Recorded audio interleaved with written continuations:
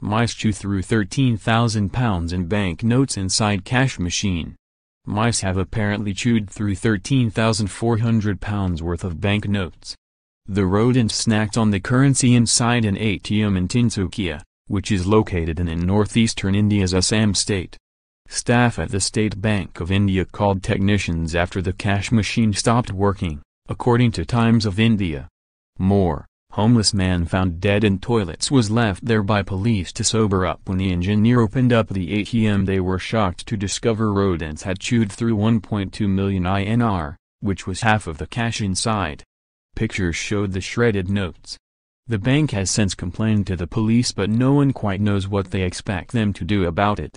Tinsukia District Superintendent of Police Mugdajyoti Mahanta said, when the engineer and other officials opened the ATM, they found destroyed notes and also found a dead mouse inside the ATM.